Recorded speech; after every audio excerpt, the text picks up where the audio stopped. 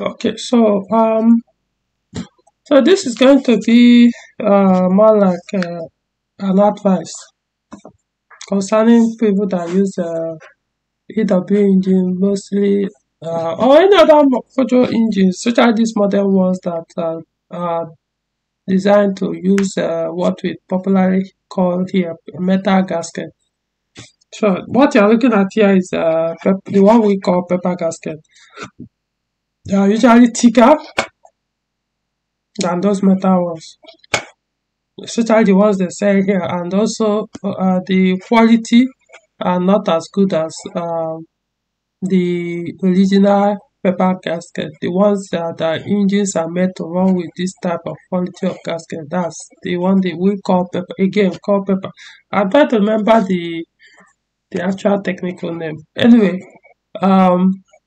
so they tend to, especially these ones, from my own personal experience or observations, the ones they sell in Nigeria for all this um, ES engine, EW engine, I'm talking about Peugeot engines now. Most time I give it 2 years. I'm yet to come across one that passed 3 years, unless maybe you don't even travel with the car. Even when they don't travel with the car, yeah, they always give up at some point. Because the quality are not good, qualities are not good. So over time they start to flatten and start overheating, especially when you add load to the engine like AC in the hot afternoon, it start overheating. When you switch out the AC, the temperature will drop. So it's always one of the symptoms of failing head gasket, which this type of pepper gasket is or head gasket is known for. For those who don't know, head gasket is that's the engine cylinder head gasket, which is popularly locally known as top cylinder gasket in Nigeria. So this is the one I like for EW engine 12. For example, this is for EW engine 4. This is the OEM,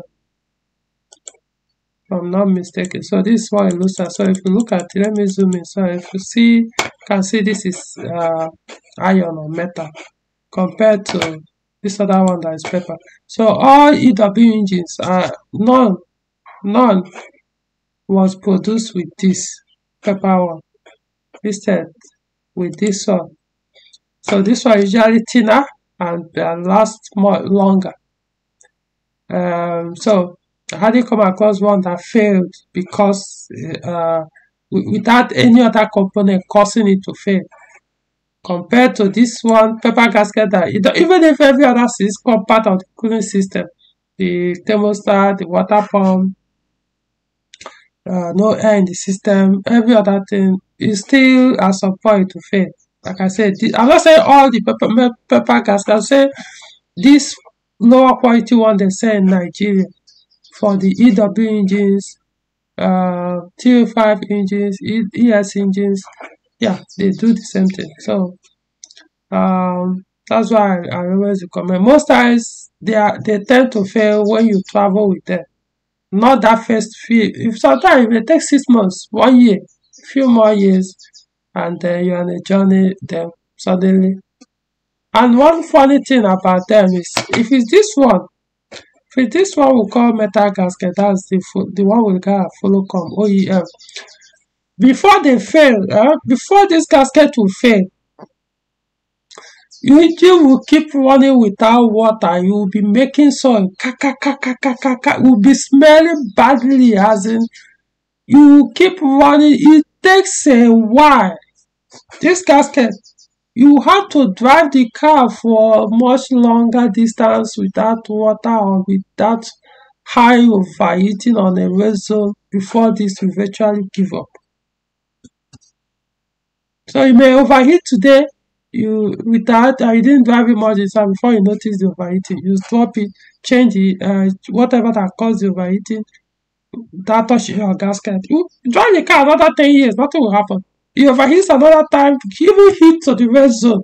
You stop, you notice, oh, it was the fan. You replace the fan or fix the problem, the fan start working again. Nothing. When you see this pepper one,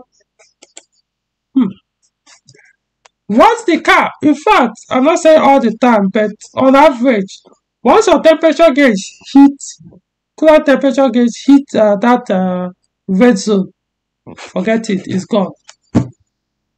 Most of the time, from my own observation, once you hit that red zone, it's gone. You are dismantling your engine. Unlike this original metal one. But then, don't get me wrong, like I said, not all engines produce from I think Peugeot introduced this metal gasket in the late 90s. Actually, starting from, I don't know about SU engine, whether SU engine have this type of gasket, metal one. Probably is the paper one. But like I said, it doesn't mean the paper one are meant to fail after some time. No, it's because the ones they sell here for the EW engines are not the original ones. And they're also thicker than they should be. The metal one are usually thinner. If you put thicker head gasket, there are people that even buy 2 metal head gasket, or buy 2 or even 3 paper head gasket that is much thicker. You put it, you will see the gap between the cylinder head and the engine block will be like, whoa! If you put your finger, you may even swallow the finger. Then, when it comes to setting the timing, woo, it'll be like tug of war. Could take you 2-3 days to be able to get the timing right. Because the thickness, when they are designing engine, they factored in the compression, the what's it called? Thickness of the gasket that will give them what they want. And then that will also determine the number of teeth on the timing belt or timing chain. So, but once you alter the gap between the engine block and the cylinder head gasket, it's going to affect your timing. So, because even when you set the timing right, after a while, for example, this kind of thicker head gasket, lower quality one, as it start flattening or thinning out, your timing will start changing again. Even if you manage to get it right, well, after the first time you put the 2-3 double or head gasket. Advantage this tend to have sometimes when you put all this kind of thicker head gasket is that, for example, if your timing fails, it might not actually hit the valve because it has increased the gap between the piston and the valve. So when it fails, it will not hit it. Most times. Especially people that put up to 2 head gaskets. That's the advantage. But then that also what usually causes the failure of the timing belt. Because it stretches the belt more than it should. Remember, the belt is supposed to have like 134 teeth. And you're supposed to have very tiny gap between the cylinder head and the engine block. And the gasket is in between. So tension will be okay, that it won't be too tight. But when you now put something that will push up this thing, so you now have to force the belt in, which will now make it too tight, so it's overstretching the belt, putting more pressure on the belt, so if I know it, the belt will give up. But the advantage you have here, it might give up and it will affect the valve. It could still be effective, it depends. So please stop using this type of gasket. It's not good for your engine. And what I'm saying, if it's not recommended, don't use it. Buy this type recommended. Find out which type is recommended. Get the original one. What I mean the genuine one. Even if it's not OEM, just make sure it's the right high quality one. Put it. Don't manage when it comes to head gasket. I always recommend not manage. Most time when people buy cars, or I buy cars for people, I notice that or the people bring cars for me to assess and fix. Once I notice that the head gasket has been replaced and they put all this type of paper low quality one. One of the things I will list out to be done, repairs to be done, is to change the head gasket back to the recommended one. The only time I will not recommend it is if the engine is already weak. not necessary because of the gasket. Just was almost on his way out. They'll be like, hey, just keep using it until you can afford to replace the engine or the build, depending. But then the build, it has to do with the degree of the wear. Will determine whether it will make sense to the build or get rid of the engine. So please, depending on the person's budget. So that's what I always advise. Use the recommended one. Don't use any other thing. Most times they fail when you're on a journey. That's when they usually start giving you symptoms. Or even when you're in the city, but you're on a hot afternoon, you start noticing your temperature after some months of, using this type of lower quality gasket. You notice maybe your AC, your temperature will start shooting off. You shut the AC to come down. That's usually the symptom, the way they go out. Until one day, that's all. Or he has one small form of overheating. Again, I don't know if I mentioned it earlier. This one, you can be driving the car will overheat. Maybe for some reason it will start seeing it, get to red zone. You come out, check. Oh, it was the fan that was not working. You replace the fan. Nothing. You can drive the car another 5-10 years, no issue. You overheat again, maybe this time the thermostat has failed. You notice that it had the sound, you switch off your car, deal with the faulty thermostat. Keep running.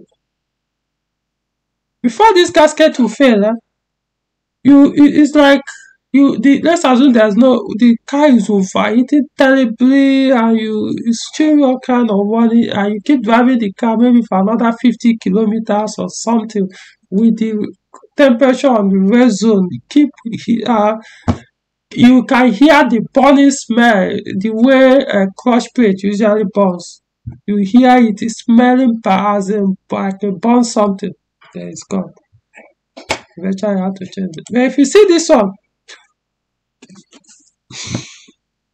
let's just say 90% of the time, if not 95 or 98% of the time, once your car starts overheating and you hit that red zone, don't worry, you are going to change this gasket. Forget it, it's gone. It has harmed it.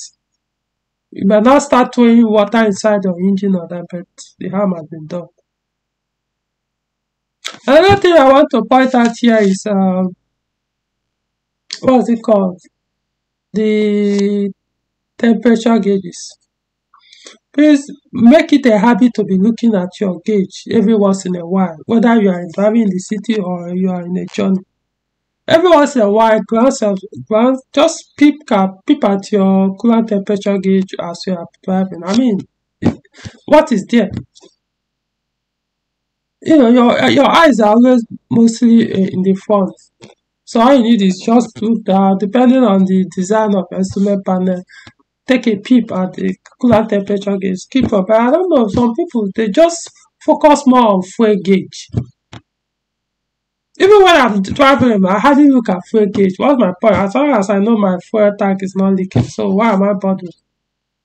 Well, if you understand your car, you know that your car will consume so amount of fuel at certain distance, given a specific speed.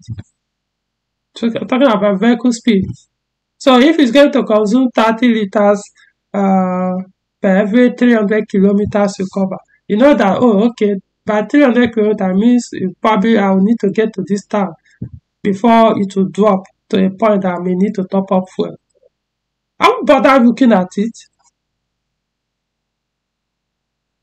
Where my focus on, of course, remember, it's an assembly, so most times your eye will go through all of them anyway. So I always look at, but my focus is always on the coolant temperature gauge and the oil temperature gauge. Whether I'm driving in the city or, in fact, to be honest, that is even what determines when. That's why I prefer cars that have coolant oil temperature gauges, because that's what will tell me when to start pushing my car hard. Because since I'm into performance, so it's a big deal, but not too of a big deal. What I mean is, if I'm interested in a car, it doesn't have it, fine, it won't stop me from getting that car. But I prefer it has that feature. But you see that coolant temperature gauge? No, no. That's one of the things I don't like about Peugeot 301. I don't care how good it looks. Without that coolant temperature gauge, it's a no-no for me.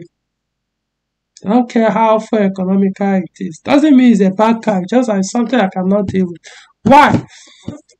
Those gauges will help to prevent your car from breaking down or causing damage.